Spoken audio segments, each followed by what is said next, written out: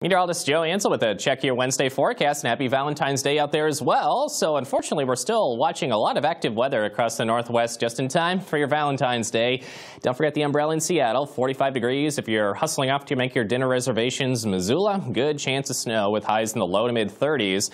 As we just basically have winter, February showing some love for a lot of us, unfortunately. And we got ourselves a snowy Valentine's Day, and then we're watching another round of some heavy rain and snow to return for us just in time this weekend. So we got widespread winter weather advisories, storm warnings, kind of that pink shade, much like a lot of those boxes of candy hearts out there for all those boxes of chocolates near Spokane. The highest elevations of the Rockies in Idaho, eastern Washington. Could see anywhere from a half a foot to potentially around a foot of snow in the highest elevations. Again, the Rockies of Idaho, western Montana. Spokane could see 4 inches through Saturday morning. Billings about the same. Missoula, Jackson Hole around that 4 to 8 inch range.